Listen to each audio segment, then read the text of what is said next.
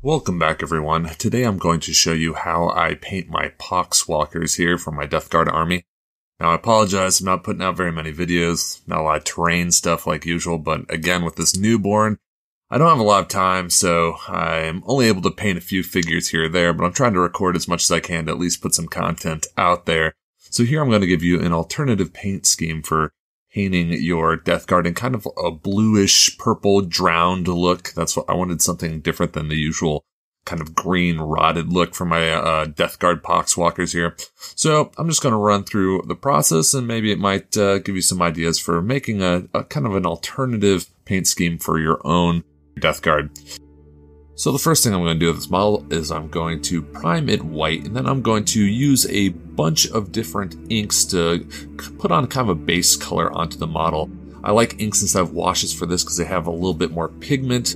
They'll pretty much cover the white pretty well, but you'll still be able to see some of the highlights and the higher textures on the model as the ink will settle into the recesses. So I'm going at all the extremities of my model, and I decided I wanted kind of a necrotic look for my Poxwalkers. So I want kind of this idea that like the infection is spreading from their limbs into, I guess, their core of their body. So I'm just taking this black ink, going over the face and the hands and the feet, and then I'm going to take some blue ink, mix it a little bit with that black ink to make a really dark blue, and I'm going over the entirety of the skin tones, and then I'm even going over some of the black areas that I've just painted to give it a little hint of blue. I really want it, again, I want a drowned look for these Poxwalkers, so I want there to be a little bit of blue showing through. So what I'm going for is almost a Blanchitsu kind of paint job. I'm using lots of inks, and then I'm just doing kind of rough layering. Like I'm going over here, Rakarth flesh, and I mix in a little bit of blue ink into that Rakarth flesh, so it's pretty thin layer. I'm just hitting most of the area of the skin, leaving only the deep recesses with that dark blue ink.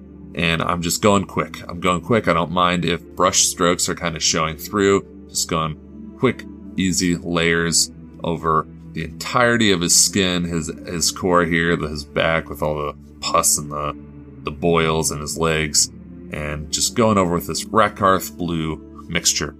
And then what I did is I mixed a little bit of the pale white color into the Rakarth mixture, and I'm going to start highlighting. Again, quick and easy here. I'm not going to worry about blending very much. I'm going to be going over it with inks to kind of mask, or at least kind of hide the brush strokes that I'm doing here. It is still pretty thin too, so I can afford to be not too careful. If you can see, I'm just kind of really roughing it in. All right, that's the great thing about this kind of quick Blanchitsu technique. And then I'm going and I'm taking pure pallid white flesh, and I'm mixing in a little bit of blue ink, and I'm really hitting the high highlights. All right, only the areas I think will be catching the most light. So it's just doing a quick triad on his skin. And why I kind of consider this a Blanchitsu method is I'm using kind of a limited color palette. I'm using tones of blue grays and purples. I'm not going to have really much color pop into this. Colors are going to kind of blend into each other. I'm using a variety of thin washes over it. That's why I'm kind of calling it a Blanchitsu technique here. And then I'm doing my final really edge highlighting here with some Scar White mixed with some of that blue ink. All right, just a tiny drop of the blue ink there. You can barely even notice it. And that'll be kind of the final highlight on the skin to give it some pop before I go over it with a purple ink to really give kind of this drowned, dead look to the skin. Just kind of show where areas where I think the blood would be pooling in the dead skin. And if you don't know what Blanchitsu is, it's John Blanche, a Games Workshop artist. He did a lot of the artwork for 40K, and he has kind of this real kind of impressionistic technique for painting miniatures, unlike like Sam Lenz and the great miniature painters. Now they'd kind of be like, I don't know, your Baroque Renaissance masters. Well, John Blanche is, I would say, the impressionists of miniature painting. So I like to experiment with this style. I'm not very good at it, but I like to experiment with it every once in a while. So now that we have the skin all highlighted, now I'm going to hit it with a purple ink. All right, and I watered down this ink a lot. You'll notice inks have a ton of pigment in there, and in fact, I probably should have watered it down a little more. It'll tint some of the skin a little more than I wanted, but in the end, it'll look fine. But yeah, go ahead, get your purple ink out and water it down a bunch. And then I'm just hitting those deep recesses and kind of the areas where I think blood would pool under the armpits, around the back of the knees, and then the folds of the arms, things like that. Basically all the different nooks and crannies of this model, I'm just putting this purple, and I'm avoiding the really high areas that we highlighted with that pallid white flesh and the scar white. I'm avoiding those as best I can. If you get a little bit of ink on those areas, you can usually inks are easy to kind of wipe off with your brush. So, and this is also doing a good job of hiding kind of our rough layering that we did. You know, we weren't trying to wet blend. We weren't really paying much attention to that at all. And this purple will distract your eye and kind of have those different colors blend together. And that's about all you have to do for the skin. All right, you can actually crank these out pretty quickly. You know, not as quickly as if you just only washed it and dry brushed it, but you know, other than that method, this is probably the next quickest way of painting these guys. And they have a ton of detail on them for being pretty small models. And so now I'm going to go back to those areas that I had put that black ink down on, and I'm going to start highlighting them. So I want it to look pretty black and necrotic, so I'm using this dark Reaper color, which is a really dark gray blue. It's keeping kind of the blue theme we have going with this guy. So that's another reason I use Reaper here. And I'm just going over most of it, only leaving that pure black ink in the recesses. And then I'm going to go over it with a Vallejo intermediate blue. It's kind of a nice gray blue color, and I'm just doing the high highlights, the ridges on his face, his nose, the top of his horn, on his head, his fingertips, things like that. Just a very subtle highlight. I don't want to go too crazy on black. If you highlight it too much, then it just looks gray. So here, just a nice, easy highlight. If you want to do what we did before, you can go over it and put that like purple wash over top of this to kind of blend the colors in a little bit better. I didn't do it. I thought it looked fine. But again, if you're worried about the blends, or if it looks a little too sharp, the highlights, you can always go back over it with a wash of ink or a shade color. So after I highlight the necrotic black areas, I actually took some of that dark Reaper color and I watered it down quite a bit, kind of made a wash out of it. And I'm just hitting those transition areas between the pale skin and the necrotic flesh to, you know, have a smoother transition. It looked a little too stark. This will look like, you know, the infection is slowly creeping into the flesh around the core. So just another way to hide some of those stark transitions.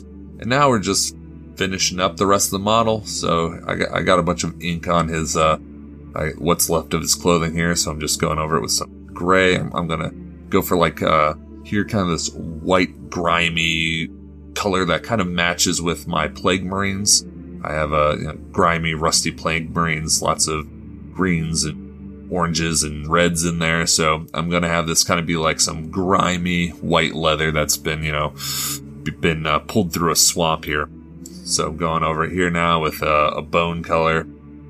That's kind of my second layer, layering up to, I'm going with almost a pure white with it. Again, I like when I'm doing kind of these grimy colors. Bone takes brown, and this streaking grime washes very well. It looks very realistic and dirty. Something about there's a slight brown tint in the bone color itself, so it really lends itself well. So finally, I'm just highlighting the boots with some pure scar white. Not worrying too much about blending this in. I'm going to be covering it with a bunch of washes, so I just want really to rough in the highlights here, just the folds in the boot where I think light will be hitting it. And then we're going to go and we're going to start going over it with a variety of different washes. So first I'm going to hit it with that Vallejo streaking grime that I use for my Plague Marines, if you've seen that video. It gives us this nice kind of, split piece soup, disgusting kind of look to it. So I just cover the entirety with that. Then while that's drying, I go ahead and I'm going to base coat his little rusted sword here with some Vallejo Model Air Silver. And then I'm going to go in and I'm going to use my rust color, my streaking rust color from Vallejo. I'm also going to hit the deep folds in his boots and on that little loincloth there, and even go over his belt with it. And this really looks to me really John Blanche-like. He liked to use a lot of these kind of reds and yellows, disgusting colors. And then we go back and I'm going to hit the deep recesses one more time with some Agrax Earthshade. And that will pretty much finish up those loincloth areas and those boots. And then I'm going to take some of that black ink, mix a little bit of blue in there, and I'm going to go ahead and shade the entirety of the sword. And then once that dries, I'll get some of my Typhus Corrosion, hit all those kind of rusted out areas, those areas in which the sword's kind of eaten away by time and decay. And then once that dries, I'm going to go ahead and hit it here with some Rizza Rust and all those little pits on the edges of the sword to really give it that rusted out look. Typhus Corrosion and Rizza Rust are basically a necessity for one another whenever you're using it. They match so well together. And then I'm going to go back with that Vallejo Rust, that rust wash that I have, go to water it down a bit and just lightly coat pretty much the entirety of the sword just to give it this slight orange tint to the metal. And then for one of our final steps here, I'm just going to take that green patina color, I can't remember the name of it, and I'm just going to hit the center of all those pits to again further emphasize the rust that has gone on this weapon. And then just going and taking my silver color again and just edge highlighting the edges to make it still look, even though it's all rusted out, to still look sharp and menacing. And now our Poxwalker is complete. Did a little quick basing, put him on a nice little swampy base with some the fern there. And I think it turned out well. You know, I think he's a nice alternative paint scheme. He looks like this kind of drowned zombie just emerging from a swamp. Anyways, it'll match well with the other skin tones I've done in my Death Guard army.